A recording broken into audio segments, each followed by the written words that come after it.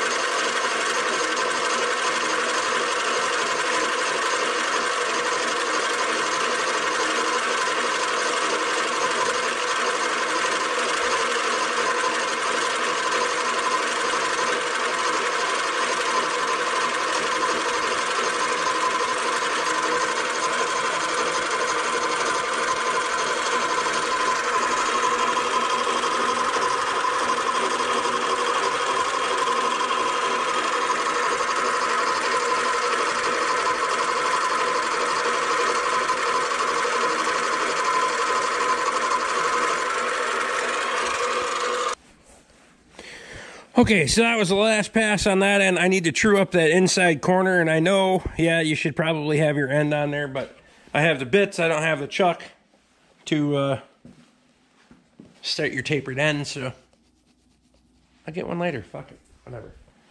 So we're gonna go ahead and spin this thing around on here. I gotta, ouch. Oh, right in my fucking hand. That's what I gotta, the mag mount and this do not fucking get along, I can tell you. And all of this. Magnets over here are a bad idea. I'm just saying. I'm going to put this down here. We want to make sure we put our lathe back into manual position.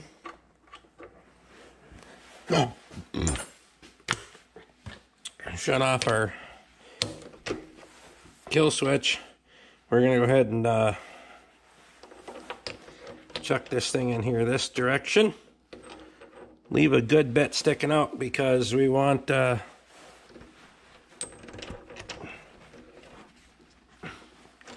be able to work in that back corner there.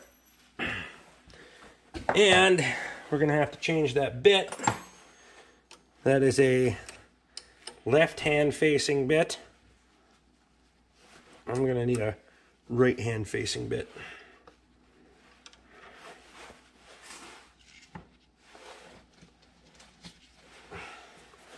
See how that one faces to the right?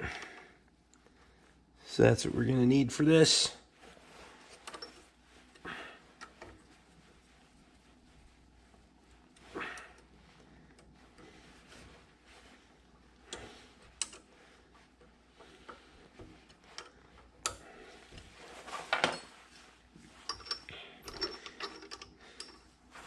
Yeah, we can bring this down here. And we're just going to true this inside there.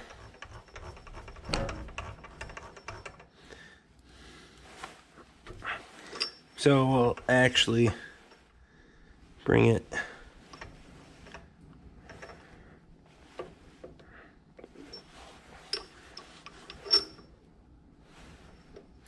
everything I do here is going to be manual because, well, it's what I trust. So this knob is a little bit of a pain in my rear, but whatever.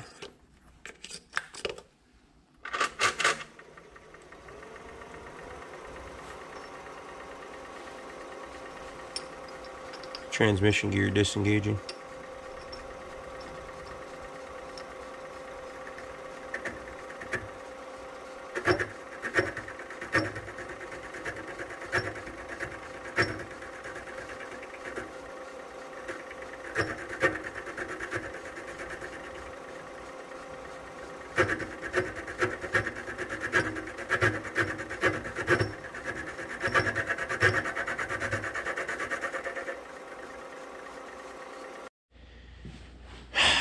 Okay, so we're making progress here.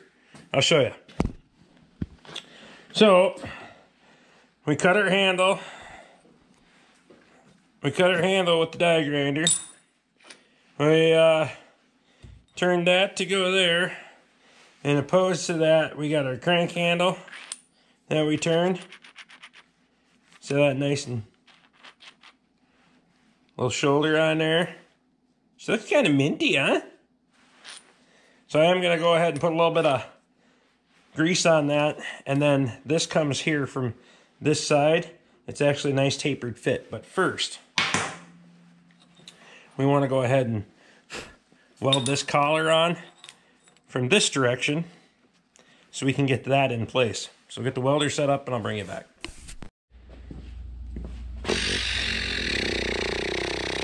Okay, so off camera, we got this thing welded because I didn't want to get more spatter marks on there, so it's welded together. We pressed our pin through the back and welded that, and then I drilled and tapped for a 1/4 by 28 set screw on there. So we'll throw this thing on and see if it works. So I want the set screw to engage with this flat that's on there. It's a 7/64. Well, I thought it was. Maybe it's not. 9/64 ish. No. I know it's 1/4 by 28 because I measured the damn thing.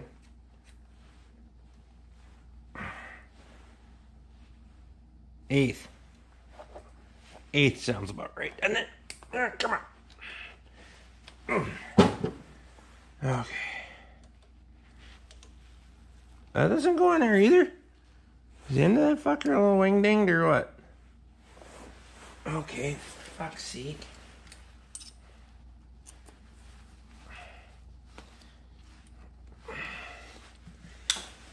Story of my life, I just want to wrap up the fucking widget and I can't find a bit that fits the damn thing, so I'm gonna go dig in here.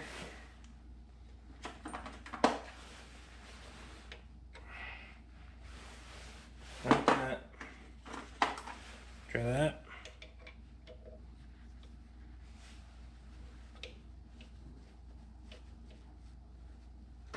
How come the 15 mil or 15 T15 Torx fits in there pretty good? Fuck it, we'll snug it up with that. I don't care.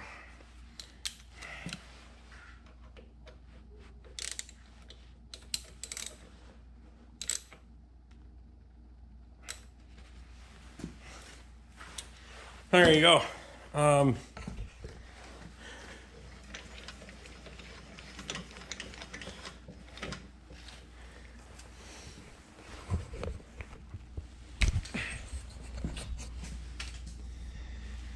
Now I realize for some of you guys that are fucking experts, this doesn't really mean shit, but we took the old broken crank handle. I even utilized the old set screw out of it. That thing's junk. We made us a new crank handle. And the important thing to me was get a little fucking little time on that lathe.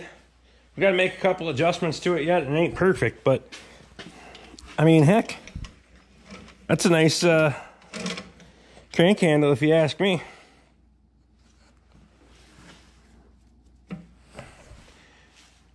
Some old scraps laying around and an old hitch pin.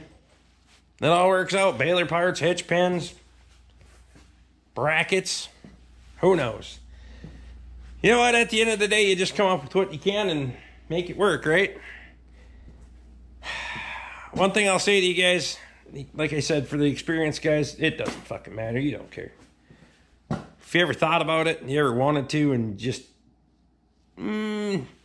fucking don't want to pull the... Just jump on one. Get one. Fucking pull the trigger. Get one of those little cheap Chinese fuckers. Shut up, dog. Get one of them little cheap Chinese fuckers and try it out. I mean, worst case scenario, hell, we got to make more parts for the lathe now, so that way we can make the rest of this stuff. It's just how it works. She wants in because she's cold.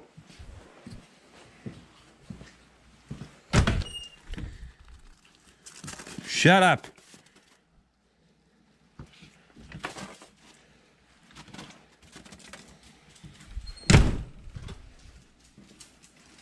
Go lay down. Holy shit, it's on. Okay.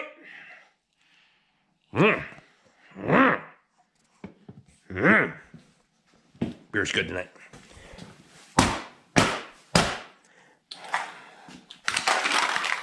New policy is take one, crush one. Well, fucking drink one, crush one. Whatever.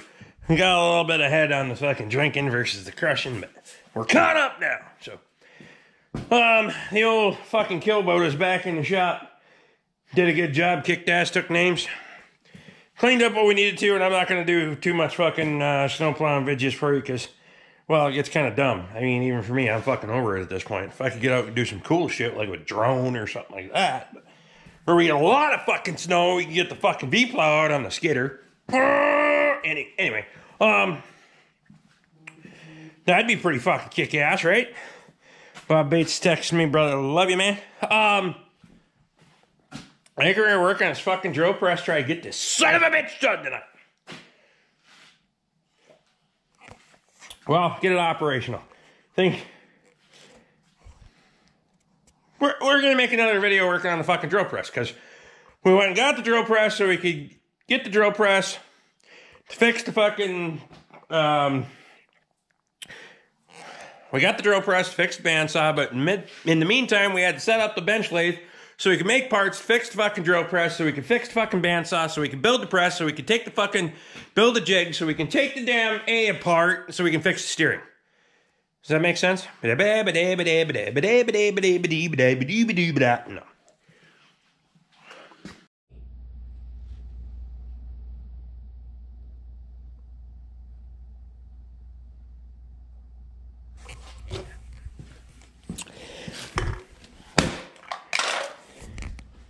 I need a beer.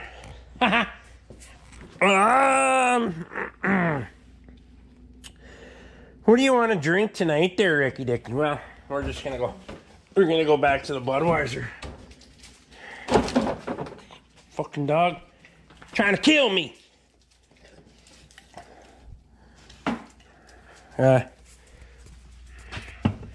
think she didn't want my beer. Okay. Shut up. So, happy discovery on the drill press here. So I was gonna buff this thing down and just hit it with the black fucking Rust-Oleum. Turns out the factory finish is still there and it's not in too bad a shape. There might be a little creeping in down the bottom there, but I'm not too worried about it because it's not going to get any worse sitting here on a concrete slab. So, versus sitting in the dirt that it's been in for the last fucking 12 or 15 years. So we're gonna go ahead and we're gonna clean all this up, and not much to see there. Wire wheel and same roll lock disc that I was using before. Not that number.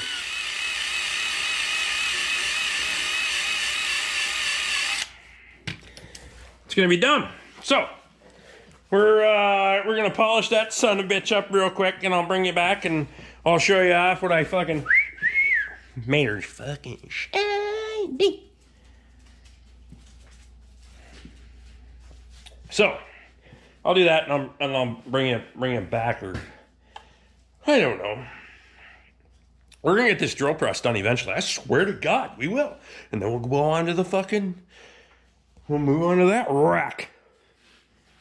Beer cans and bandsaws. Woo! That'll be the next video series.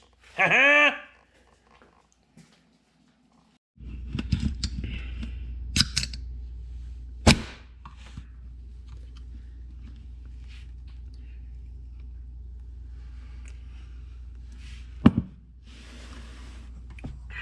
It's recycling. Simultaneous. Take one, open one, for fuck's sake. There you go.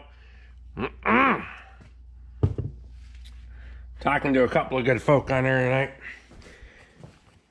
Ryan from over at Straight Pipe Acres. Appreciate you, bud. Jeff Weinstock. Appreciate you, man. Dave. Just chatting with everybody tonight a little bit. So look at that base. Fuck, I thought I was going to have to paint it up. Shit, I think that's good enough. We're going to throw a little oil on that surface. Fucking mint. Little bit down there on the edges. But ain't nothing I'm worried about. The fuck? Oh, I suppose because I got that air chuck in there. Nico does not like the air compressor. And he does not like the air hose.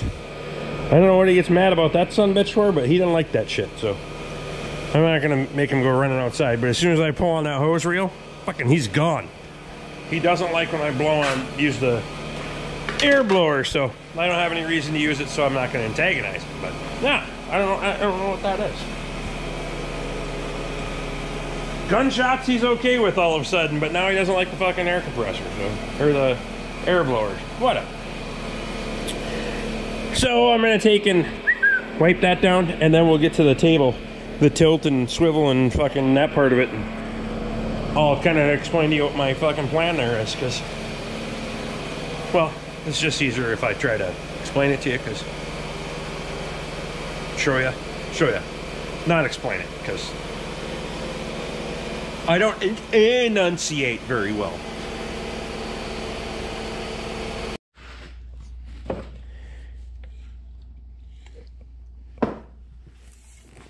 All right, so we're grinding rust again.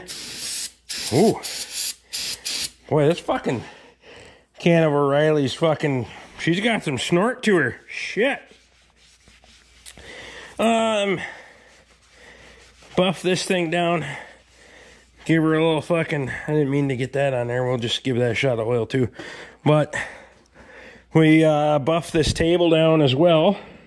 And as you can see, so I just did a quick relative square check. Not completely precise, but, you know, within a couple percent. You're, can you read that? Yeah, you're not even fucking close to zero on there. That's fine. Whatever. As long as I know that, it's fine. Again, so that means when that hole that was drilled here before, hopefully you can see that, yeah, that hole. The screen on the back of the camera goes fucking dark after a minute, so that was drilled at the 0-0 position, so it was lined up, so that hole doesn't line up correctly and you can't pin it at 0. I could oversize that and then put a 0-degree pin in the fucker by putting a bit in it, squaring the table, and drilling it out. Yeah, I'm not too worried about it at this point. We should be able to tighten that up enough that it'll stay there. If I get into the point where I need to do frequent angle adjustments, then we'll build another apparatus to make it so that we can do that a little bit easier. But I wouldn't think that I need to do a lot of angle adjustments on the fucking thing, so I'm just saying. So the base is cleaned up and installed. The table's cleaned up and installed. And the nice part is, somebody's only ran a bit into this bastard once, which is amazing. You've all seen the fucking, if you've been around the drill press, you've all seen them have the fucking pock marks everywhere, and they're in a radius where the fucking table swings and rotates. So the table that can do that, right? And you'll have fucking pock marks everywhere because they ran the fucking bit into the table. This one doesn't have that. So now we got to check our clearance on our crank handle here too. Look at that. If I would have went any longer with that swing arm, but look at that shit.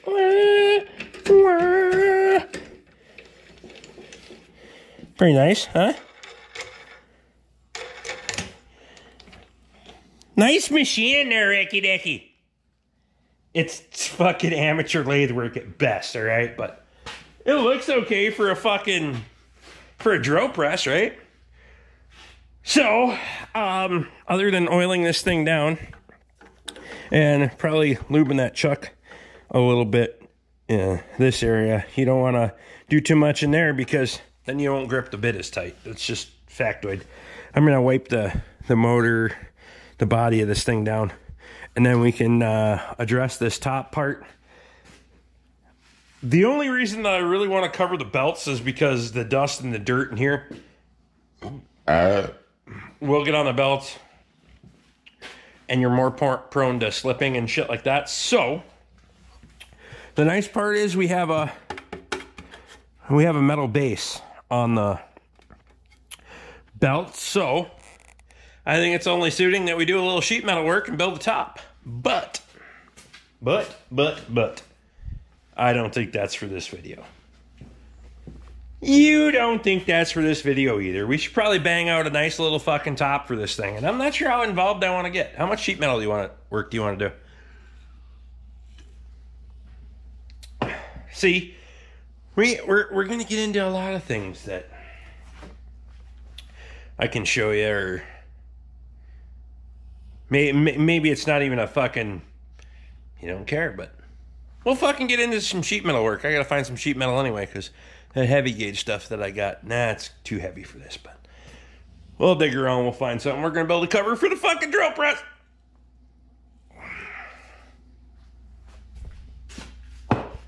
So you guys like what I'm doing? Throw me a thumbs up, subscribe if you haven't, ring the bell, get my notifications. Memberships are down there if you want one, and I do appreciate it, because sincerely it does help out. Everything you guys do, watching an ad, whatever it is, it all helps out on the channel. Just fucking, you guys are what's doing it for me. So I thank you very much, and I appreciate you. And if you've made it this far, you're good shit in my book. See you guys next time.